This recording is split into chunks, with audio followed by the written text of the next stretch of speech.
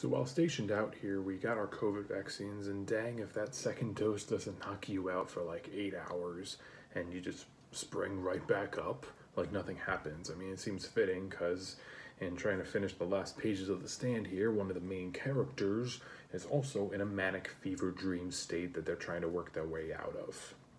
What I'm trying to say is, I felt seen in this book.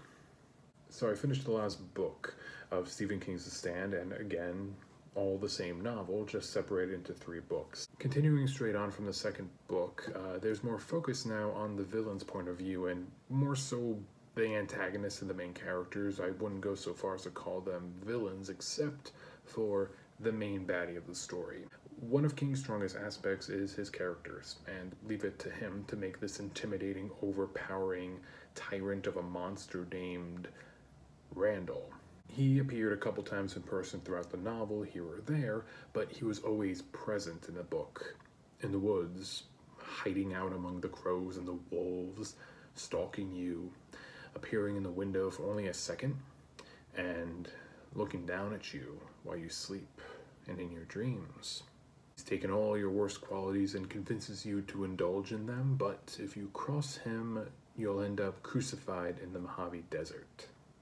King is known for his horror, and The Stand is much more of a fantasy or thriller, but Randall Flagg's presence here is King's horror meeting in this book.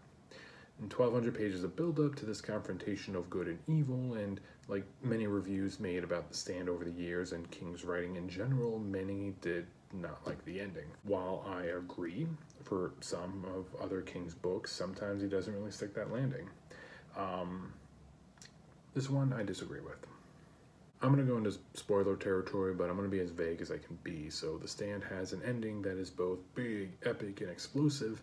At the same exact time, it's unfulfilling and anticlimactic. And it's based around the action of a character basically going, "I'm sorry, let me make it up to you," and then just makes it so much worse.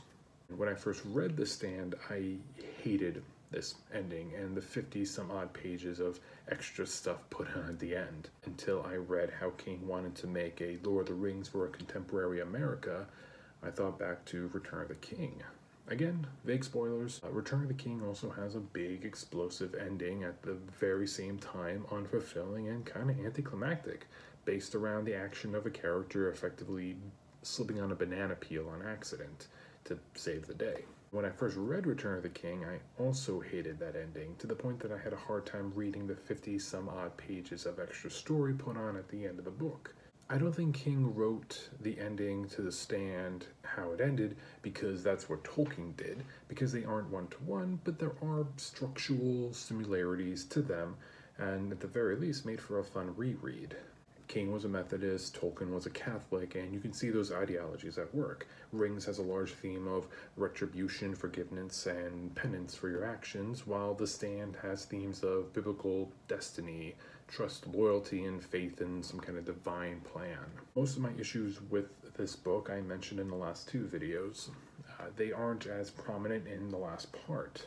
The Stand has some of King's best writing, but there are still some hang-ups to bring it down, but I think the good outweighs the bad overall. That it's not my favorite King book, but it's definitely one of his most ambitious, and I think one of his best. I'm going to take a break from King for a minute, and perfect timing, because my deployment is almost done, and like the characters in The Stand, I'm getting real homesick. So until then, everyone, wash your hands, wear a face mask, continue to social distance best you can, and take care.